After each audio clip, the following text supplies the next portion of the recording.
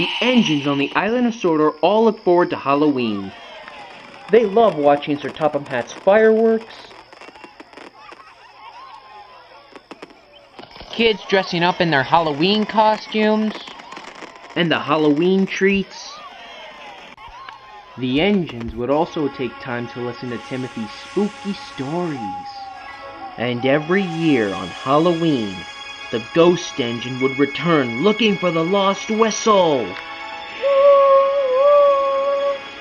Wait, you mean you're not the only ghost engine on Sodor? Oh, I didn't say I was the only ghost engine on Sodor, Thomas.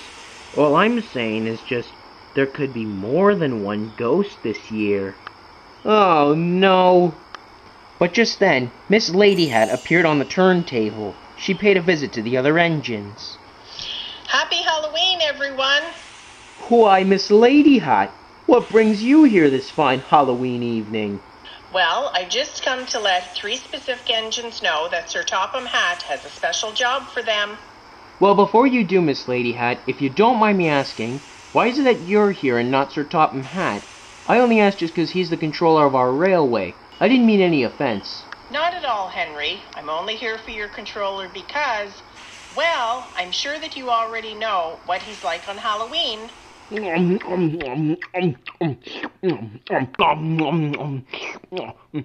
yeah. Oh, it's so good. Sir Topham Hatt, sir, I know you're having a good time and all, but don't you think you had enough Butterfingers for one night? No! Oh, yeah. This is why he loves Halloween so much. Well, that's more important is the task for the 3 engines who I will be calling on now.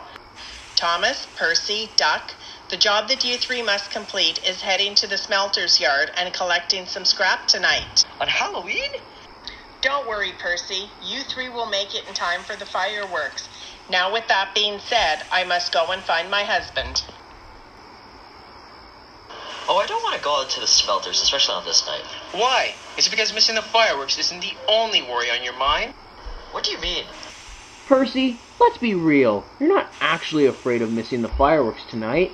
You're a Scaredy Engine. I am not. R2, your boiler is so cold it feels like ice. How can you tell? You don't know. Now you're too embarrassed to even admit you're a Scaredy Engine. All right, Thomas. That's enough. Oh, come on, Duck. Where's your sense of humor? Let's just go already. Says the Scaredy Engine. I'm not.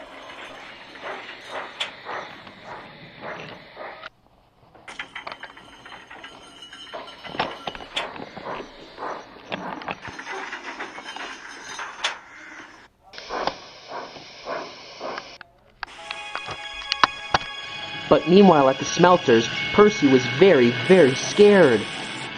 It was because for the whole time, he couldn't stop thinking about Timothy's spooky story.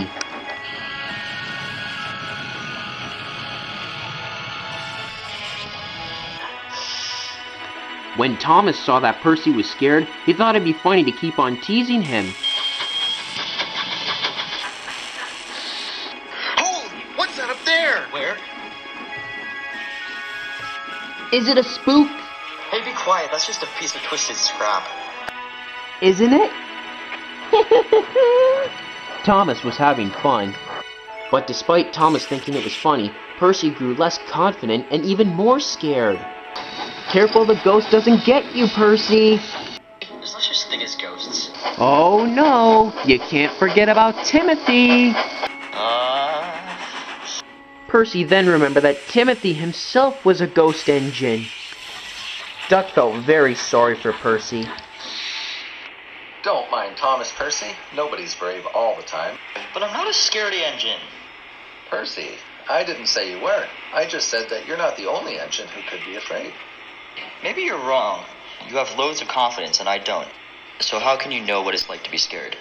Well, because I was in your position back on the Great Western Railway.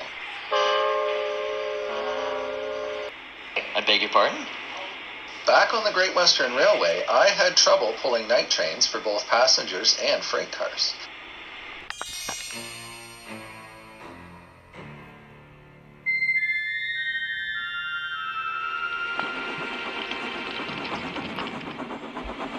it wasn't just because of the windy noises or the shapes that the trees would make. It was mostly because of this wise old owl that would be resting on an old tree branch. The main reason why the owl scared me was because of its eyes. The way that they lit up and glowed in the dark. Not to mention that the eyes would be blinking. A wise old owl with glowing eyes? That's incredibly scary. Are you sure it was an owl? Sounds to me more like if it was a monster. Oh, indeed it was an owl, but you're not wrong about that creature looking like a monster. I was petrified by fear. I would whistle, scream, and puff as fast as I could to get away from that hideous creature. When I tried explaining myself to the other engines about what I saw, they just laughed and teased me constantly. I was embarrassed and humiliated. I tried facing the wise old owl, but I kept having trouble and couldn't face my fears.